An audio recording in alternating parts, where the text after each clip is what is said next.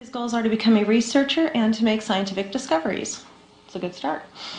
In personal life, he enjoys playing soccer and strategy games, and his dream is to own a Slurpee machine. Hello, I'm James, and over the course of the summer, I've been working with a temporal illusion. It's an illusion that allows you to change the past. He also studies subjective experience, which is what takes place inside the mind, as opposed to the external world. I've carried on his work in dealing with subjective experience.